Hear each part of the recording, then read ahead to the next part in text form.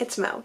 Today I want to do the ratings and review tag. This was originally created by Scott and Nell at Gunpowder Fiction and Plot. Nell has created her own channel called Bookunt, but Scott can still be found at that channel. This tag is all about how you rate and review books, and I thought it was a timely tag to do because in another video I'm going to talk about why I don't give star ratings. So keep your eyes peeled for that video as well. Question number 1 is tag some folks. I want to tag Jess from Jess the Book Freak. I want to tag Danielle from Miss Danielle. I want to tag Kevy from Say Kevy.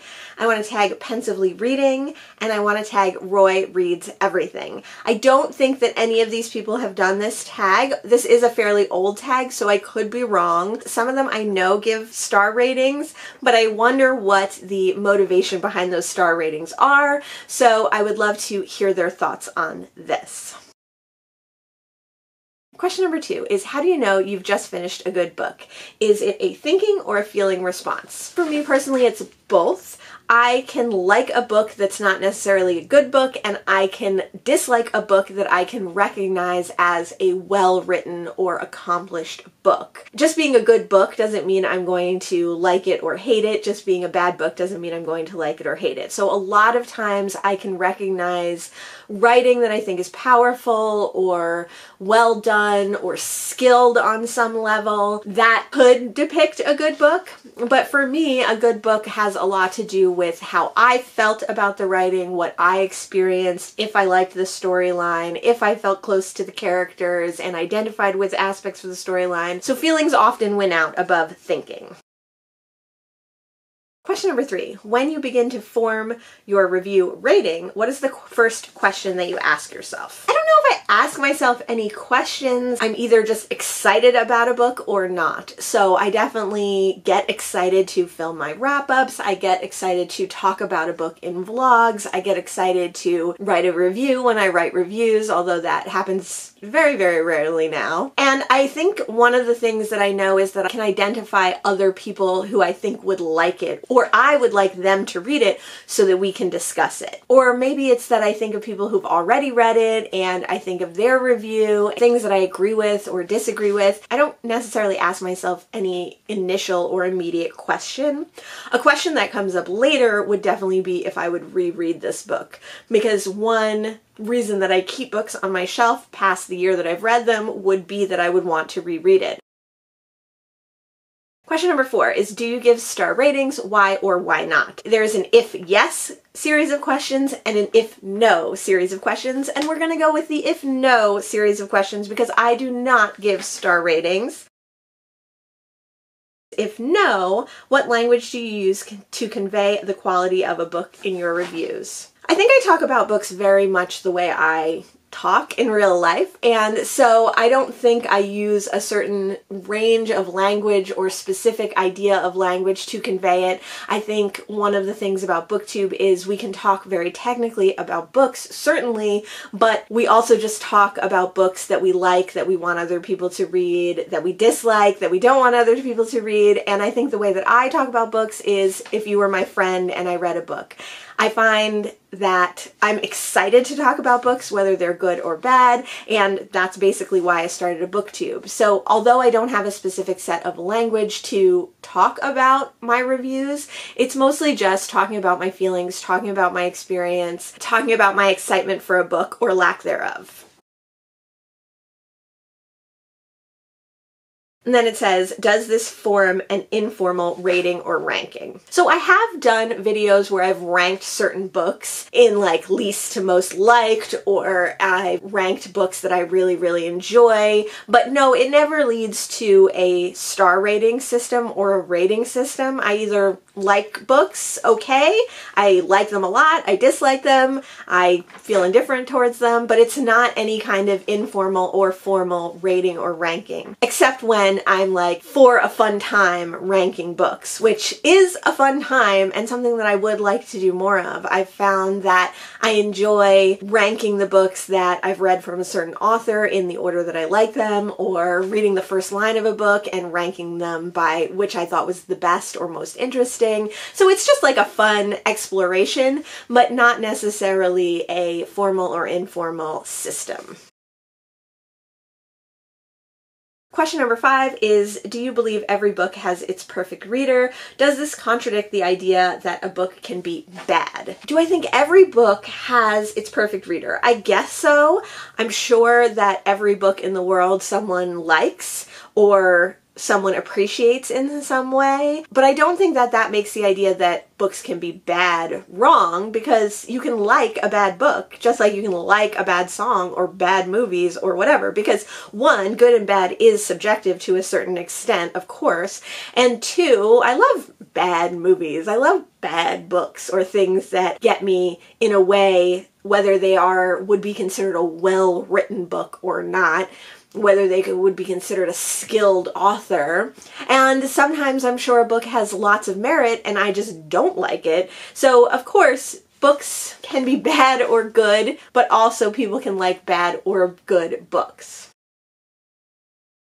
Question number 6, what book that you hated have you recommended? I haven't really recommended any books that I've hated. There have been a couple of books, especially since starting Booktube, that I strongly disliked or actually hated that I haven't gone out of my way to recommend, but because I review every book on my channel in my wrap-ups, I definitely try to state the purpose of that book or the synopsis of that book without my feelings, and then tell you my feelings on them. You might hear that synopsis or read it somewhere else and think, wow, I really want to try that book, and you might enjoy it. Is that a recommendation for a book that I've hated? I guess so, but not really. Mostly I feel like I say, if I hate a book, I say you probably should skip it, but I do understand that a lot of the books that I have disliked over the years, other people are going to like, so I don't want to dissuade anyone from reading it if they're interested in it. If they're interested in it, they should go for it. But if they find that their tastes align with mine, they might find that they don't enjoy it the way that I didn't. Question number 7, what makes a book good, bad, or great by your evaluation?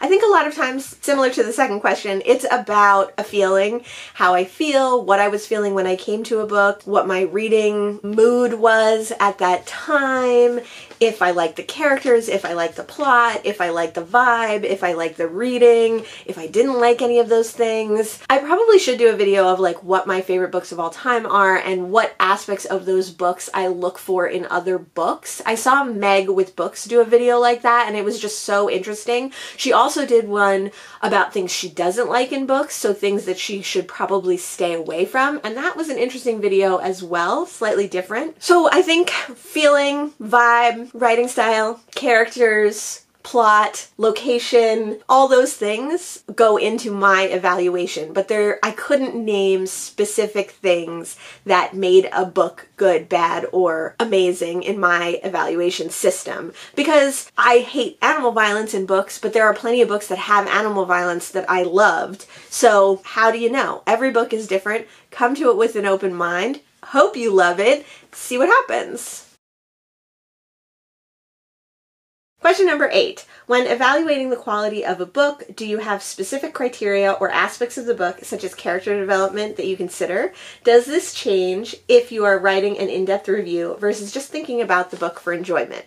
So I kind of said this. I don't have specific things that I've thought about in my mind that make a book good or bad in my evaluation. There's certain aspects of books that I like repeatedly in many books. There's certain aspects in books that I dislike repeatedly in many books. Does that mean I'll love the book or hate it? I don't know. I don't think so. I think sometimes there are things that I dislike, but I love the book. There are things that I like, but I hate the book. You just never know. I think that when I write reviews or I do a dedicated book review, I do both of those things very, very rarely. I just think it's how much I enjoyed the book. If I really liked it, or I thought it was worth talking about in depth, I will talk more in depth about it. It's really how excited I am about the book, and that could be like a positive excitement and wanting to just share this book that I loved with everyone, or it could be like a kind of a negative excitement and warning people away from it or sharing how much I disliked the book. Excitement plays a big factor, but no, I don't go super more in depth or think about a book in a different way if I'm writing a review or if I'm just doing a wrap up. But I will say that since starting Booktube, I do think I think more critically about books in general, both the writing style and the larger implications of the story on myself and the world. Not all the time, not every book, but I look for more real life aspects in books, I think, or how they relate to real life situations in a slightly more critical manner. That might also be an interesting topic for a video because I would love to explore more my own thoughts and feelings and how Booktube has changed how I view books as a reader and how I think about them critically as a reader. And whether I want to go further down that road or pull back and just read books purely for enjoyment. Question number 9, do you consider star ratings or average ratings when choosing a book to read, add to your TBR? No, never, not at all. I don't look at star ratings. I don't care about star ratings. I think star ratings are completely subjective and mean absolutely nothing to me, which is partly why I don't give star ratings myself. Like I said, look for that video coming soon. And I also don't look at average ratings like on Goodreads or anything like that. Occasionally, if it's pointed out to me, I'll look at it, or if I read a book, I'll go back and look at it, not in a way that would influence my reading at all. I don't think about it, and it doesn't really occur to me to look for it. I do consider people's ratings that I like to watch on Booktube or friends if they do rating systems, in that if they like a book, I might want to read it. But it doesn't mean that I hold it against the person if I don't end up liking that book. If someone gives me a recommendation or they put a high star rating on something, I know that I might not necessarily like it, or I might not necessarily feel the same way about it, but because they've read it, it might influence me to want to read it.